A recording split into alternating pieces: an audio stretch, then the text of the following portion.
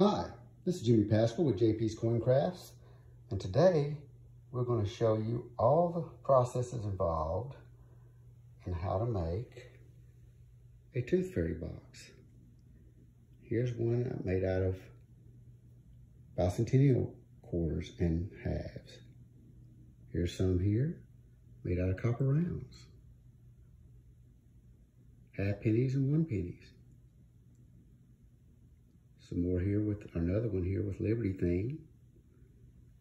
And 4 that just sold actually, made out of Clad quarters and Clad Kennedy halves. These are all 4 based on birth years. So there's no limit to your imagination that you can do to make one of these. We're going to show you, you got the dome, you have a lip to the dome. This is actually made out of a quarter, the lip is. Got a topper, and we have the box itself. In the bottom, get in focus, you have the base with the tooth in there. Wait for the tooth fairy. It's gone, and hopefully the tooth fairy left you some money underneath it. Again, today's focus, all the tools needed, all the processes on how to make a tooth fairy box. Okay, we're ready to start the process of making the tooth fairy box. And in doing so, I needed to select the coins we're going to be using today. And I've decided on 4 coins, 1 Kennedy half. The eagle's going to be the outside of the box. We have a Tennessee State quarter that I'm going to be using for the dome. We have a National Parks quarter, Great Smoky Mountains. That's going to be the bottom. And then for the lip that's going to be attached to the dome, we have a Washington quarter that I just found in change. And when selecting coins, you want to make sure that they're free of defects and scratches and things like that that may deter the look of it later on when you finish. So just try to select some nice coins. We are going to be doing some sanding and some buffing, and sometimes you can buff out the scratches that might be in those. But I just selected some simple coins that are readily available. You can get them at the bank, you find them in change. And since I'm from Tennessee, I'm using the Tennessee theme for this one. So we're going to go ahead and get started.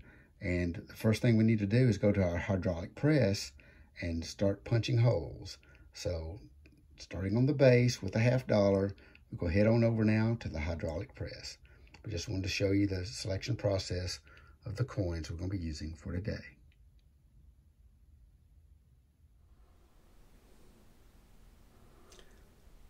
Okay, now continuing on with our tooth fairy box, we're going to be cutting a 7/16 hole in this Kennedy $50. We're going to punch a hole using our mega punch set from Coin Ring Tools, Legacy brand.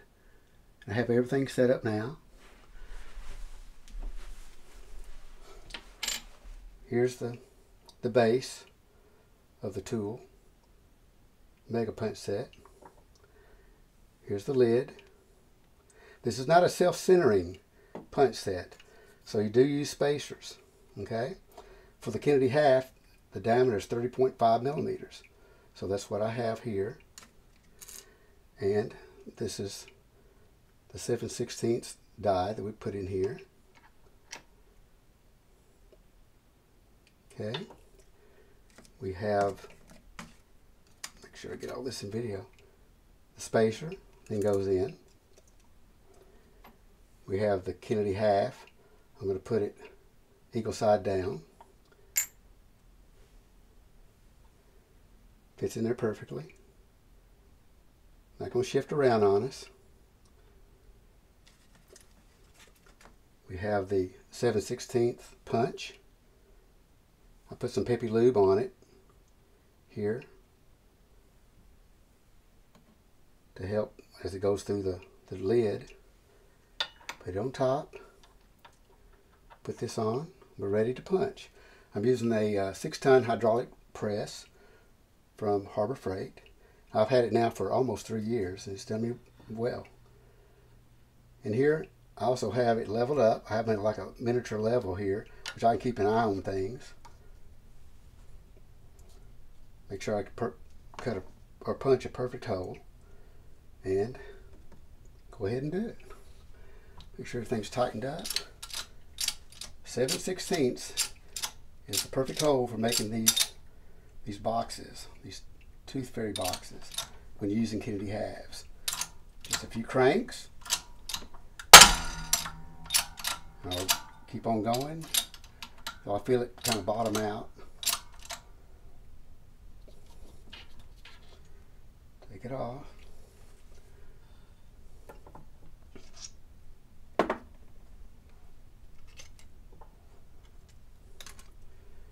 And here we have it. Now we got to take this off. So I'm going to switch over to the Arbor press. Let's go ahead and just kind of move around. And during this video, I want to show you everything I'm doing. All the processes involved. So we need to get this off, or get the coin out. We use the lid.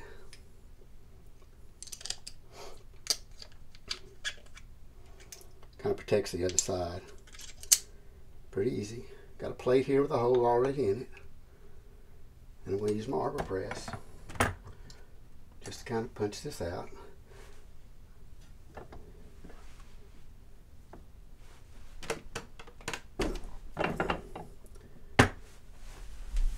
Now, most people saying, how do I get that out? It takes a while.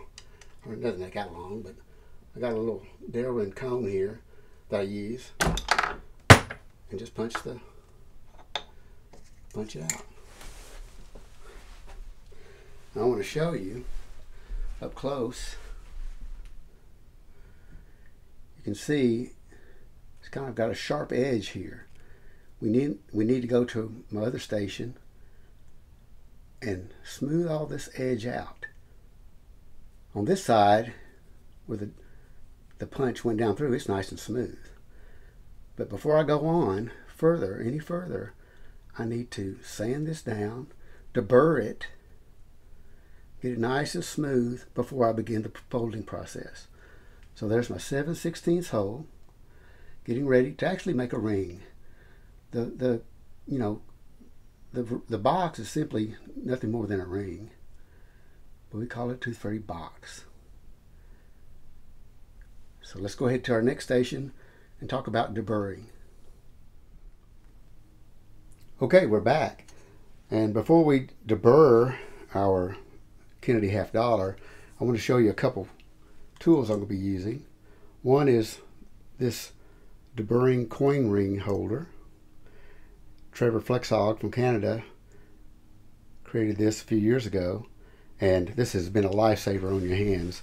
And so it can hold all kind of different size coins for you to make rings. Here's the $50 here. Just slips in, hold it, and I can deburr. And it saves, like I said, it's a lifesaver for your hands. And I'll show you that in just a second. This is version 2. This is for holding the coins. And this part here actually will hold a ring that you can get some deburr it as well when you get ready to reduce the ring or whatever. And we'll show you some of that later on.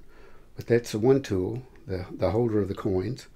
And you can get this from his Etsy site, Trevor Flexhaug deburring tool. It holds the coins. The other is actually the deburring tool itself, AFA tooling. Okay, I like this one because it is kind of a little fatter, a little meatier. I can hold it in my hands better. And you just simply got blades. I think when you buy this, you get 10 blades. But easy to pull this down. Let's see. Put in the blade. And we're ready to go.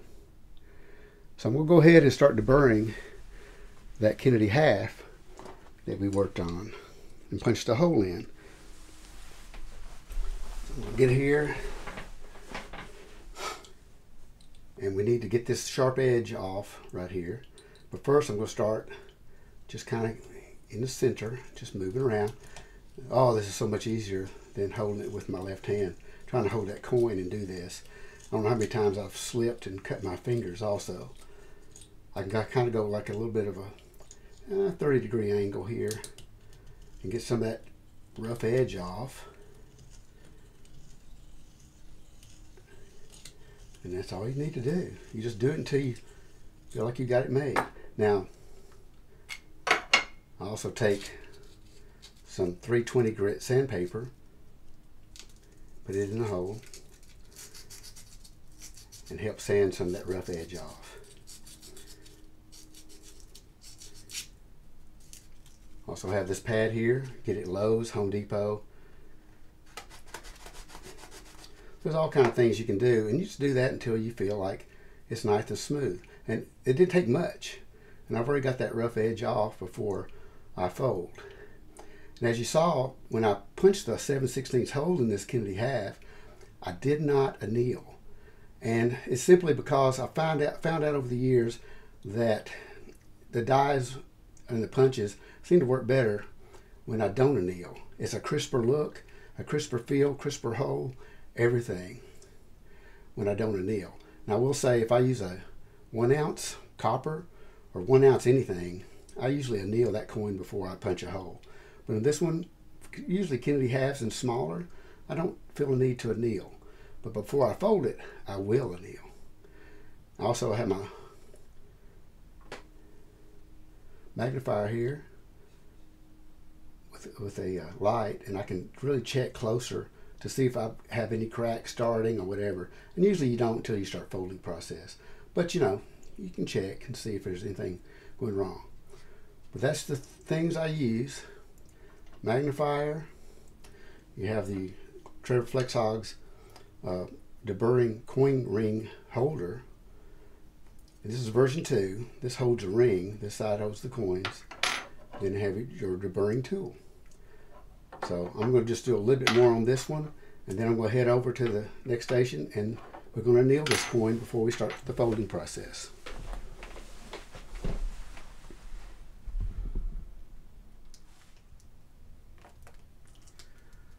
Okay, we're now ready to anneal our coin and quench it. And when I quench the coin, I use this right here, Spirex number 2. They are granules. Get it from Amazon. And I use 1 ounce of these granules to 4 ounces of water.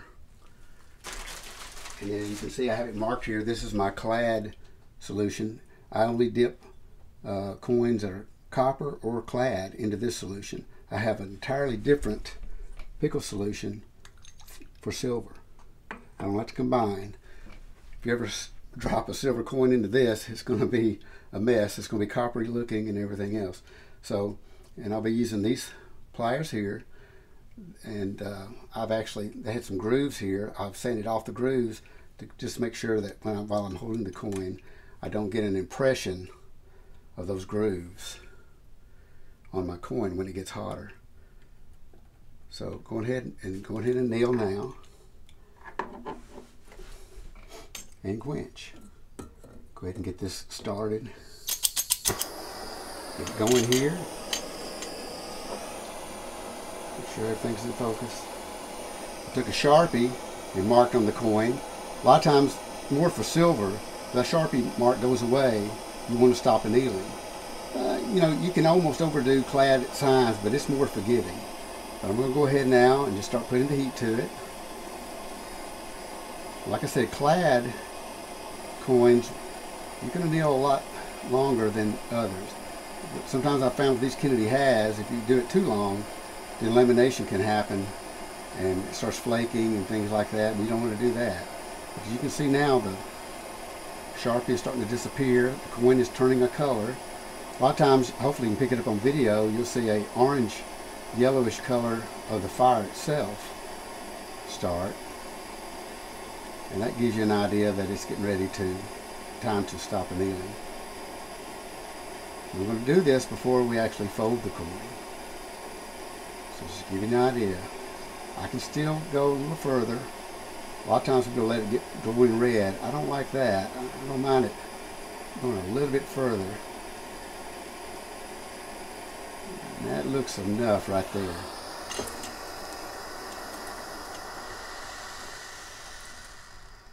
Okay, so if it annealed, and just letting you know that if I just quenched it in water, it would still look very, very dark. And you know, this fire scale that's on there. And some people like that, you know. I also use this, it will spew big time if I don't cover it up a little bit. So here it goes. Just quenched it. All right. Go ahead now and put it in the baking soda water bath.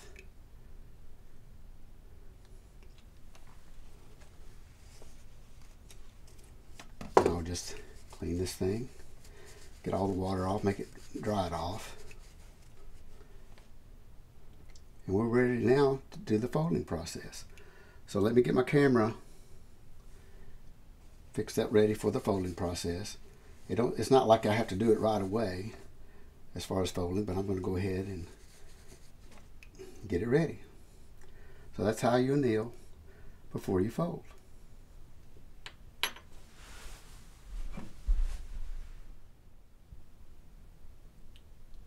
We're now going to get ready to fold our Kennedy $half. And the first die we're going to use is a stabilizing die. This is King's Coin Ring Tools. Skip King made these. This is actually made for $half, and I like to use it. It stabilizes. Just put it in. I'm going to actually put in eagle side down, because that's the part you want it to be on the outside of the coin box, tooth fairy box. I've already nailed it. Now I'm going to use a starter cone, and these are great. It really helps alleviate wonkiness on your initial fold. Just starter cone. I actually put some coconut oil. I use that a lot on all my dies before I fold. So just simply, I'm using my Arbor press, put the starter cone in, and do the initial fold. I'll just go down until I can't go any further. Take that out. Now I have a 1/4 inch stainless steel cone, and for these, when I make these, I like to just go right to the next one. I don't even take this out of the stabilizing die. Put this in, and I'm going to do the second fold.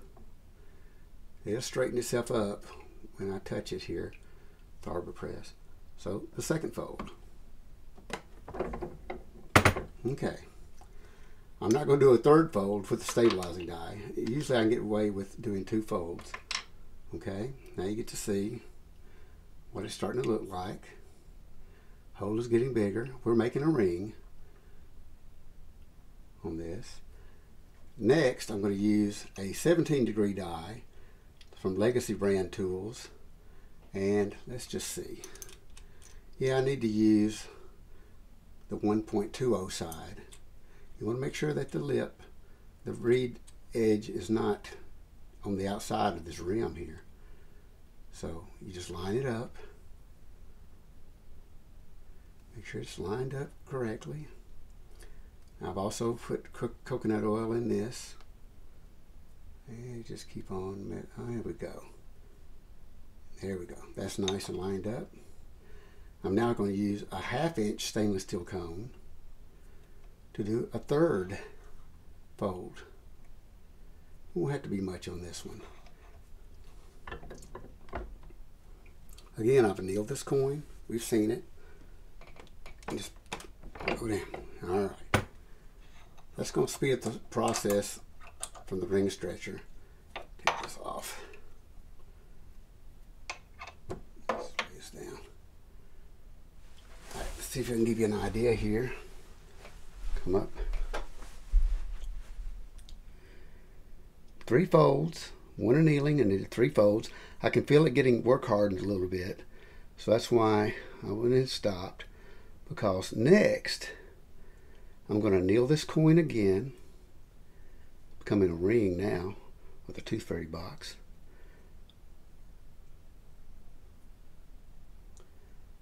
There you go. and I'm going to anneal it, and then I'm going to get ready to put it on the ring stretcher. So stretch it out. This needs to be stretched out to about, that's my formula, about 13.5, probably the largest, maybe 14 you can get by with it, but 13.5, 14-inch ring, and then I'll have to reduce it down to 11, 11.5. And that should be the perfect size for the base and the box for our tooth fairy box. So let's go ahead and I'm going to anneal it again. I'm not going to show you the annealing process again. We'll go ahead and anneal it and get it ready for the ring stretcher.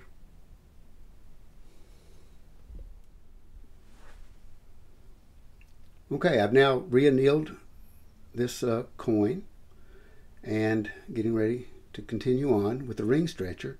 I just wanted to show you that through the 3 initial folds, we actually got it to about a 5.5. So that's where we're at now, and our goal is to get it to a 13.5. If we get it to 13.5, I'll just show you here. Our goal is to get, let's get here. This is the cut side here on top.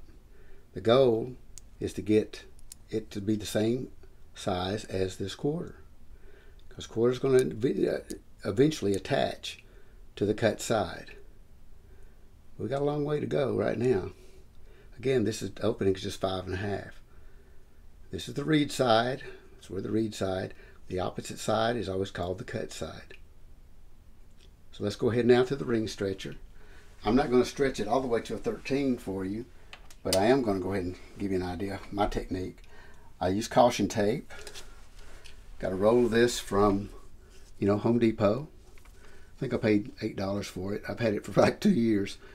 But I like to use, you hear plastic bags, you hear all kind of things that people wrap around their paper towels, around the ring stretcher. For me, I like the plastic caution tape. It's a little thicker than bags, and I double wrapped it. But it helps to save detail on the inner part of the ring if you're ever making a ring. So here we go. Just put cut side down. Really, when I have this closed up, it's going to be right at a 13.5. But I put it on, kind of hold it nice and steady. I do short strokes, then turn it a quarter turn, quarter turn, quarter turn, and I just keep doing that all the way down. Like I said, I've annealed it, and it's like butter right now. Just to let you know too that after I annealed it, before I put it on this ring stretcher, I checked it again, the cut side, for any cracks, and it looks pretty good. No cracks, no tears, anything like that. And I'll check it again for any cut, any tears.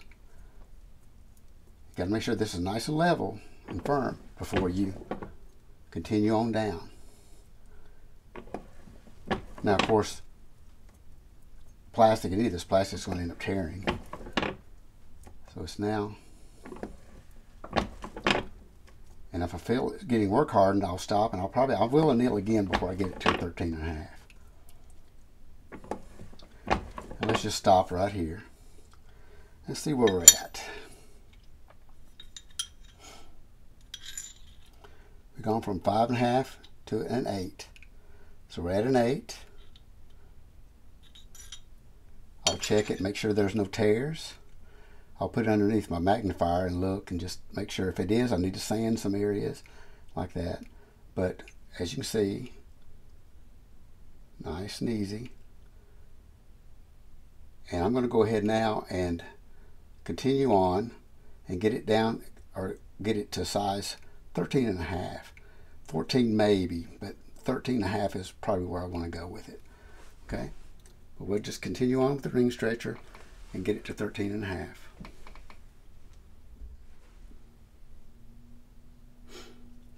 Okay, went ahead and stretched the ring on out.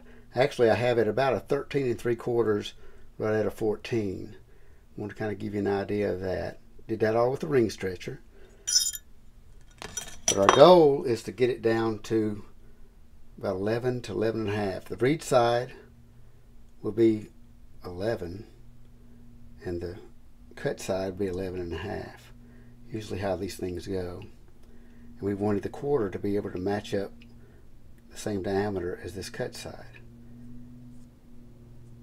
Also, I went back and talked about deburring. I deburred before you reduce, and this is what people don't understand. I can start reducing, and then maybe I get frustrated because the ring gets wonky, gets wavy, and all this kind of thing. But you really need to start taking what they call taking some meat off that reed side. And as you can see, I went ahead and deburred a little bit of rim area inside there, all the way around. It took off a lot of meat.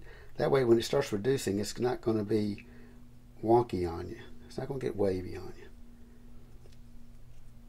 I also made sure I checked no tears or anything, but I went ahead and deburred just a couple strokes around with the deburring tool and deburred the edge on the inside. On the inside, both the reed and the cut side.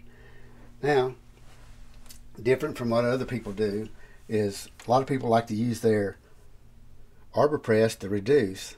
I love to use my hydraulic press to reduce. Put the 17-degree die is what I'm going to start with. 17-degree using the 1.20 side. Put the reed side down because it's larger than the cut side right now. And I'm just going to, you got to get the feel of this. It's the only way I can explain it. You just have to get the feel. I'm trying to get the camera where you can see without my hands in the way. But I need to start reducing, and this is the tedious part of making this box.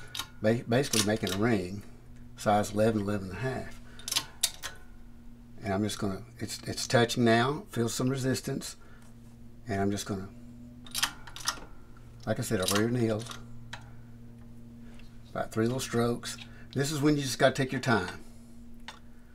And you can see now it's getting smaller.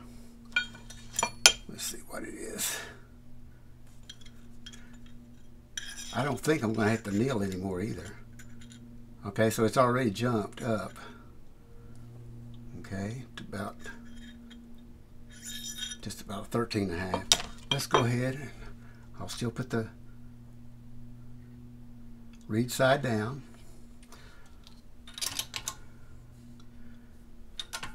And I'll end up having to use the 1.0 side to continue on to get it to that 11.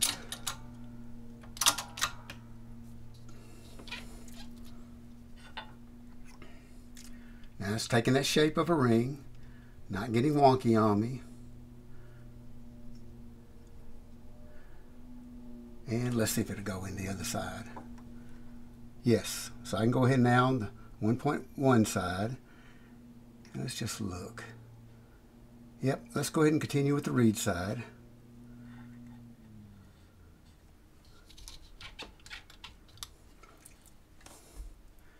And just give it another little push. Hydraulic press, just a little nudge. Now I've got the feel of this. Just press it down. Maybe a little more. That's it. And you just got to play with it. Now it's getting even lower. I'll go ahead and put the cut side in. And I put coconut oil on the inside of my die there. 17-degree.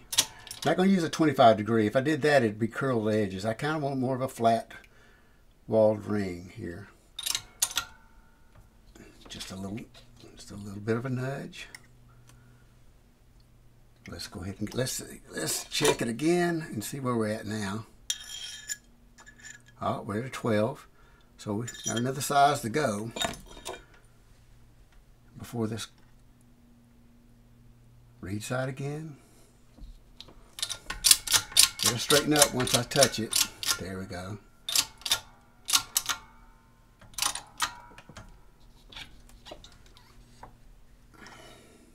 Oh yeah, it's taking good shape now. Let's go ahead and do the cut side. Getting it closer and closer. Oh, just knock the camera a little bit. Let's continue on. Let's see what we have it now. Oh, it's getting there.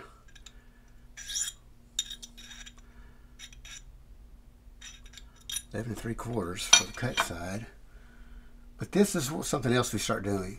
We take down the quarter and we look at it, put it up to the cut side. The cut side's still bigger.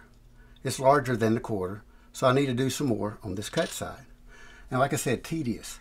You put it back in on the cut side and just slow, just ever so slow.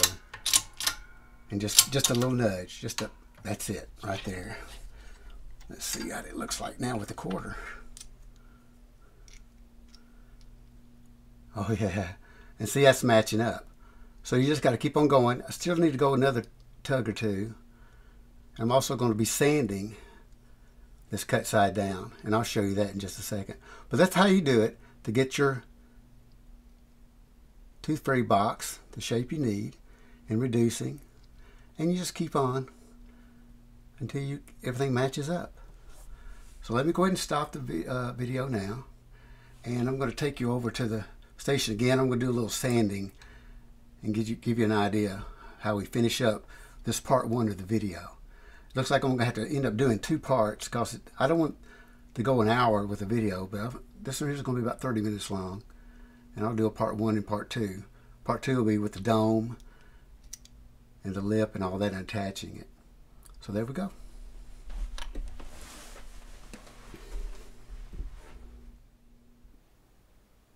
Okay, we're back to finish up the tooth fairy box we've been working on, and this is our Kennedy half.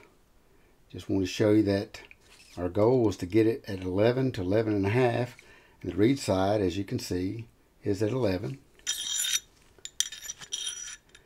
and the cut side is at 11.5. So we reached our goal.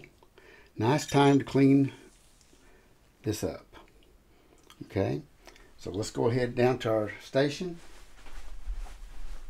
And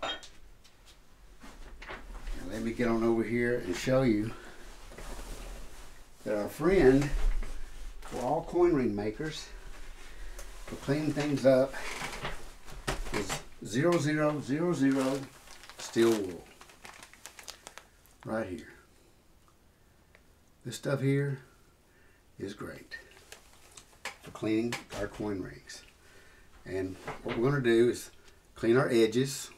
Okay, we need to clean our cut edge and the reed edge and the outside. You know, we did quench it, but that doesn't clean everything off. It gets all of the fire scale off, but we need to go ahead and shine it up a bit. And what I have here is from Coin Ring Tools, have a small, medium, and large cones, the rubber cones. They're called a coin ring polish and finish kit. And so you have a smaller one here. You can buy these. You put your rings on. It helps you. Use a drill and you can clean them up. This is a small. This is a medium. And we have a large. So I'll leave everything in the comments below the video where you can buy these. But you simply put these on. Then you tighten them up. And then you got your steel wool here, and that's why I'm wearing gloves, because you kind of want to protect your hands some. And you just start, let the drill go, and clean up the edges.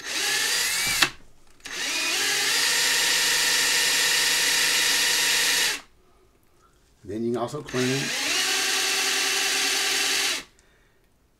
all the fire scale off.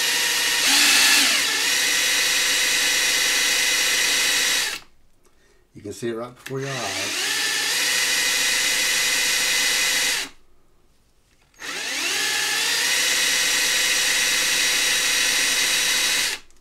And this is the technique I use to clean these off.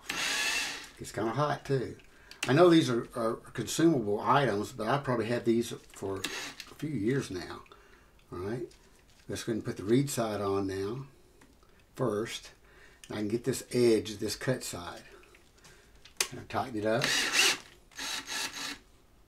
Try to get it where it's not going to be wobbly on you. So I might have to loosen up a little bit. There we go.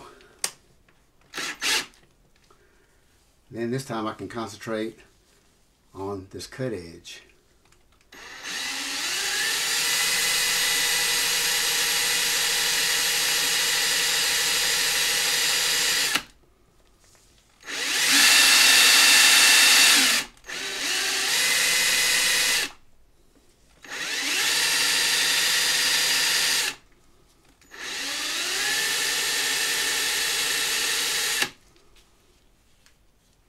Okay, let's take it off and get a closer look.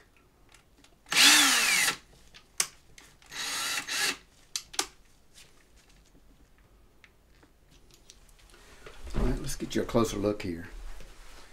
Just a little bit of time.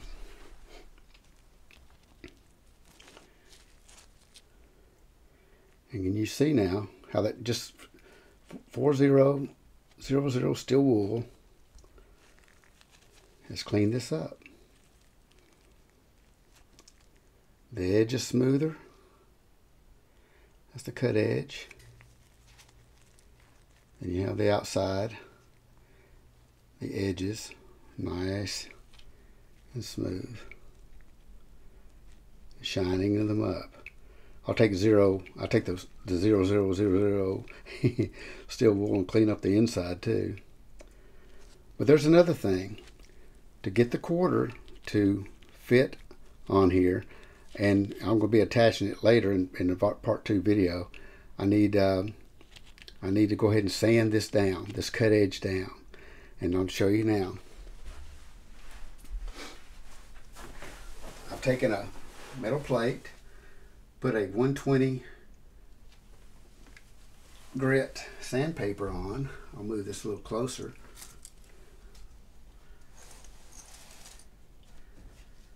Put it in here. Glued on here. And just simply going to have to get it flat. Put it on here and just go back and forth.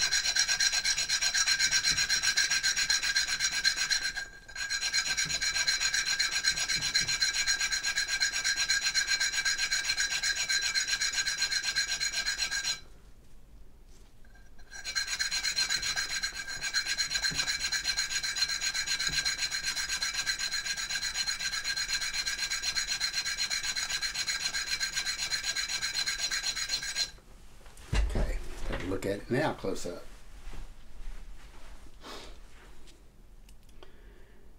Need to get this nice and flat. This cut edge side. So when we get our quarter,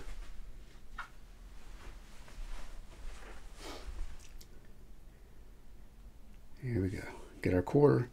It's going to go on the bottom.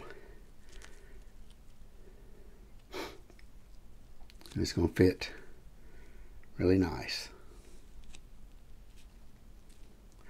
Hopefully you can pick that up. But that's now pretty much how we get the box part of the Tooth Fairy box built. And I'm not going to put any of these things together until I get the dome completed with the topper, and then the extension of the dome, which I call the lip, and that's going to be on part 2, and we'll finish the entire Tooth Fairy box in the part 2 video. But for right now, go ahead and sign off, and I'm going to start on the part 2 video. But this is part 1.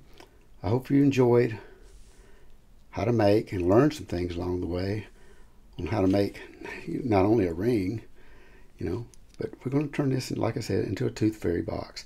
People call it pill box, trinket box. I tell you what, since I've named it a Tooth Fairy box, the sales have skyrocketed. So there we go. Thank you so much.